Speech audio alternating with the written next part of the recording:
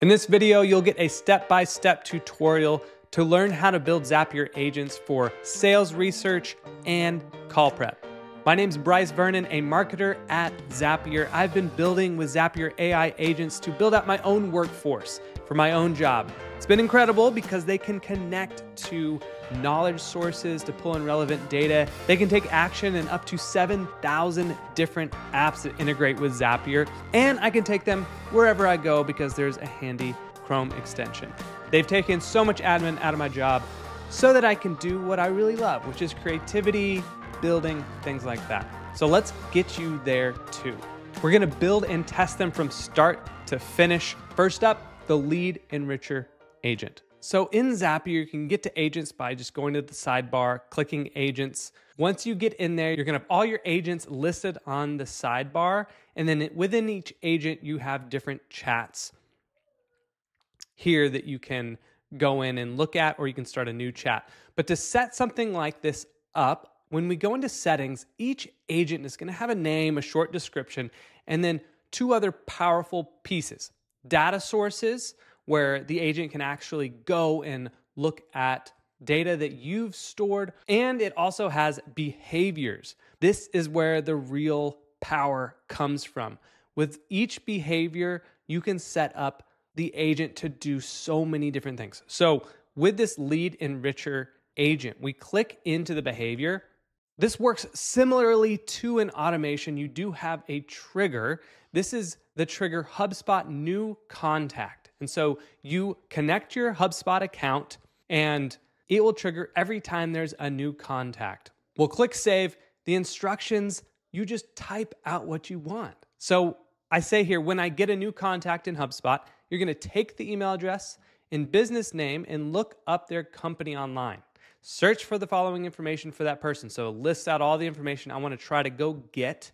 The agent's going to figure out a way to go get that information. And then I have here an action. There's 7,000 different apps you could connect to. All you do is type the app you want and the specific action you want it to take, and you're good to go. So here we want the agent to update the contact once it finds that information. When we click the gear icon here, you can see that the HubSpot account is chosen, and then all the other fields that you might have had to map in a traditional Zap or an automation, here you can let your agent generate the value. So they're making a decision on what value is going to be best for each of the properties here. It's that simple. This is wild.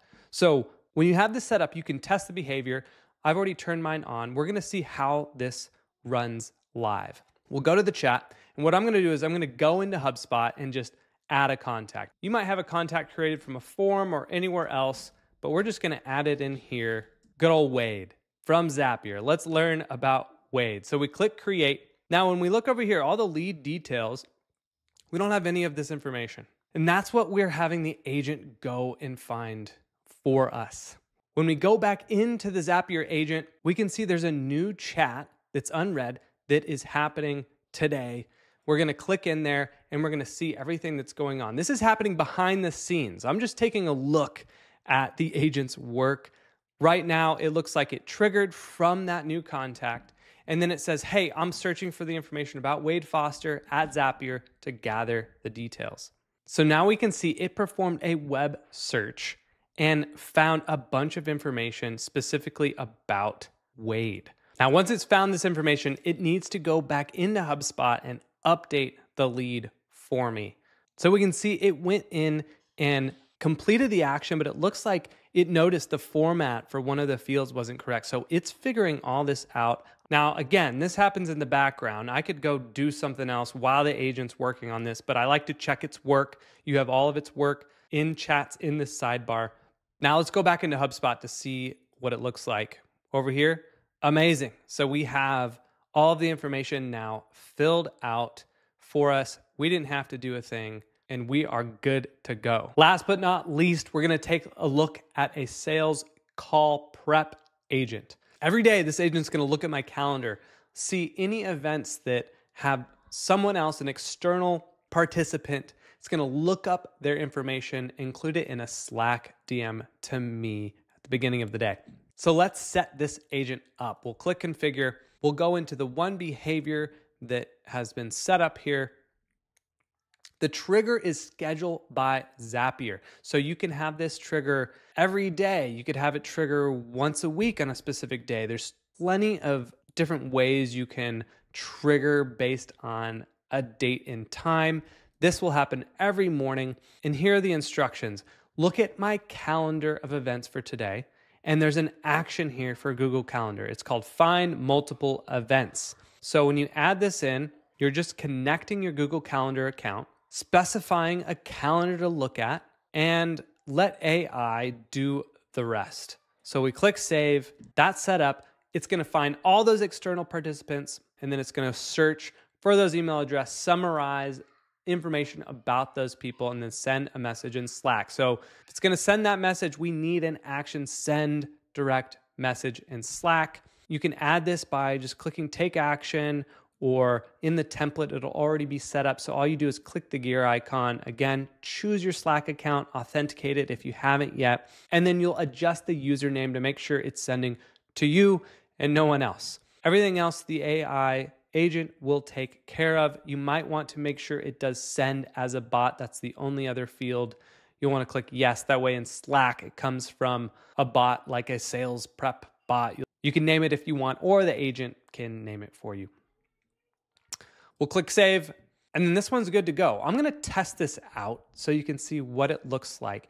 Anytime you're working on a new behavior for an agent, the best thing you can do is test it to see if it runs well. It'll give you previews before it actually runs so that you can see what it looks like before actually committing to an action. Maybe it's sending an email and you don't wanna do that. You can just see the preview. For this, it's gonna fake a trigger as if it's the morning of today. And then it's gonna go ahead and fetch all the calendar events. Once it does that, it figures out what's the next step. It's gonna go through each meeting. For this one, there's just one meeting with an external participant, and then it's gonna search Google for that person, find as much information as it can and decide what to include.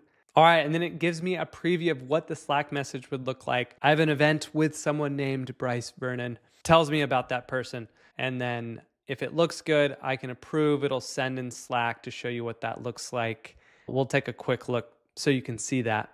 Okay, so we can see in Slack, I've got this notification from Zapier giving me the meeting summary, when it happens, and who the external participant is, what company they work for, their location, relevant information about that person. The Slack notification works for every meeting I have for that day, every external participant, and can save so much time when you're preparing for these meetings. There's so much opportunity here to continue building out your agent workforce to get more work done for you. These are perfect for customer support. You can build out your own admin assistant, your executive assistant that is gonna surface up the most important work that you need to get done.